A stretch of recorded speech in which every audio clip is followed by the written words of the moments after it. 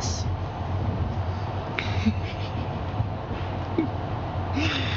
Yeah, all this.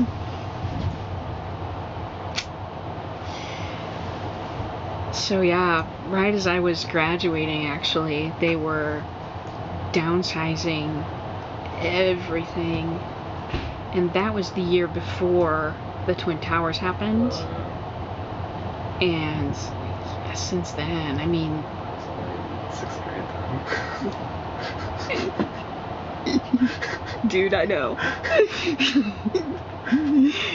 Jesus Christ. I know. Sometimes I do feel a little bit out of place, but it's alright. Yeah. You don't seem it though, I mean... People have always told me I look a lot younger than I am. Yeah. And you know, if we're going by maturity level, I'm about in the 6th grade. So... God. 6th grade. Yeah, but that was, I mean, after that happened, the funding for things like theater, art, music, fuck. We're all done now, guys. Yeah. Yeah. That was originally, I mean, I thought I was really going to go into a career teaching, like teaching probably college, stagecraft and painting and stuff like that. But at the time, I don't know. Did I tell you about that? No. That was my plan for a while. You know, I was gonna go teach scene design somewhere. I was gonna go to graduate school right after I graduated from undergrad. But I got this job down in Bellevue East. Okay. I loved that job. Yeah. Those people were so fantastic. My high schoolers. Yeah. They were so great. They would go to work at night and then they would come back by at 1 a.m. with a bag of food for me. They would say, "You get to sit down, we will paint for an hour," and they would paint for an hour. And then I'd go back and join them when I was done eating. But my guy who worked at McDonald's, man. Yeah. So Mike, he was so cool. But yeah, I loved that job. Yeah. But like, I think I looked around my senior year and I realized that my professors were not getting more sleep than I was. They were not, I mean, they were not going home at night. They were not, I just thought, am I signing up for an entire life of giving up everything so that this board can be painted like a brick wall and people will think it's a brick wall from 30 feet away? Yeah. Seriously. So I decided to not do that. For a living. But it was a hard decision. Yeah.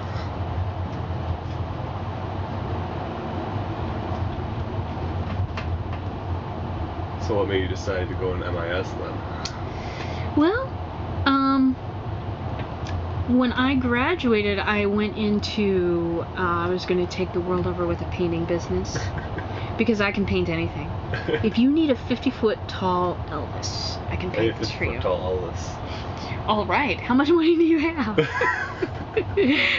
I can paint it for you, but it's going to take a while, and so you're going to have to feed me. Man, I can paint anything. I've got some pictures of some stuff I painted on my phone. But people don't need that. People need this white wall painted white, and I was actually painting down at Office Air Force Base when the Twin Towers happened. Wow. Yes, I was painting and people with guns came by and said, "You need to leave." And I said, you know, how about I not clean out my brush? How about I just...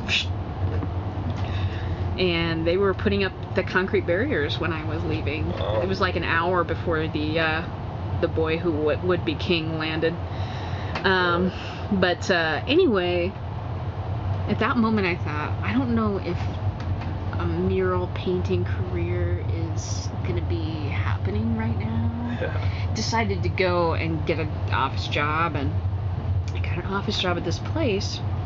They made scrapbooking dies. Okay. And I was the person who drew them up on the computer, made sure that the drawing would work, because you sent the drawing away to the laser people so they would burn it in the board. Yeah. And you also sent it to the bender people so that they could bend a piece of rule into that shape, sharpen rule. Yeah. So I was doing that, and there was this really annoying task that we had to do every day. It's called the burn list. I told you this story? No? What we had to do was people would order dies, and so in order to get these burned and have the sharpened rule put in there, you had to take the drawing and put it into a layout. The laser would burn the layout.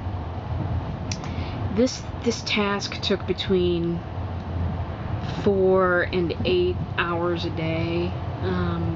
It was split up between people in the office, the CAD office, computer-aided drafting. People hated this job. People would do everything they could to avoid this job, to put it on somebody else. There were fights. There were verbal fights.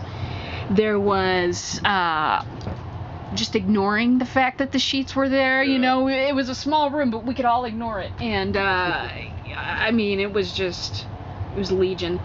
And so one day, I'm pissed at the person that I sit with, because she's being a total bitch to me. Yeah. And the lights go off, the power goes out. Uh-huh. We're sitting there, emergency generators. I don't want to fucking talk to her. So I open the AutoCAD manual and I begin reading. And for a long time I just had a hidden suspicion that there was something that we could do with the computers. Because this burn list, right, we would take this, it was a stack of papers like this, and we would have to type line by line into the computers. And we would also have to scan the barcodes line by line by line in a separate operation. And then we would have to take the other code on the other side of the page and feed it into a different program. So that's 3 programs. Yeah. But I'm thinking, a computer spat this information out, and we are manually translating it to 3 different programs. I just thought there had to be a way, and I didn't know what it would be, but I'm reading the AutoCAD manual that day, and it talked about automatic batch scripting. And all of a sudden I saw something in my head, and it was, I saw people calling in, and I saw a die falling into place, almost like Tetris. And a die falling into place on the laser layout. And then I saw another one, and I thought, there's got to be a way that we could make this happen. Yeah.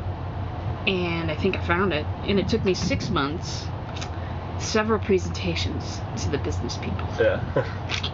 Because they were like, why aren't you drafting something? Yeah. And I'm like, do you realize? How much money and time you're gonna say? Well, because when you get everything into a layout, you have to order, because the laser burned all the inside designs, and then it would burn the outside of the die. If you had the lines had to burn in a specific order. There's 100 dies to a sheet. Every die, of course, is a square, so it has 4 lines. And you've got to make them all go in a complete, exact order. If you miss one, there's a chance that the laser head would, because it rested on the board, if you miss one and that laser head falls into a hole, $2,000 an hour is what it cost us to have that laser down. And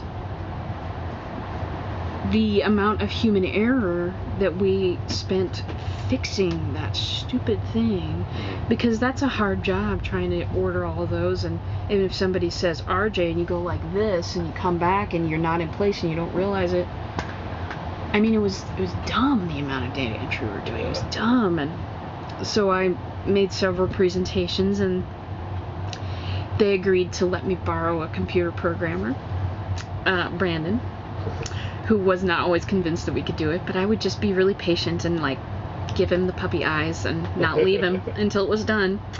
Yeah, we took that and we made it into a half an hour push button easiness that never ever crashed the laser. Wow. And so that was the first time that, I mean, seriously, I saw it in my head. Mm-hmm. And I was able to make it happen. And then it was like, well, what else can I do? Yeah. There's nothing else at that company. So I moved on to another company. And I got to this furniture place. And this is the place that I worked before I came to school. Mm-hmm. I did drawings in AutoCAD of how all the frickin', panels and junctions and desks and, I did that, and I managed inventory for the field offices of HDR. Fun stuff. Hate inventory. Oh my god. Hate inventory. It's better, it's a little better when you have pictures. But for our team, we completely revamped every process that there was. Yeah. Jennifer she was actually in charge of like hiring me. She was the design manager, and then like 7 months later she moved on to sales doing HDR, and so I was just kind of, I don't know, alone, and people weren't responsive to my suggestions.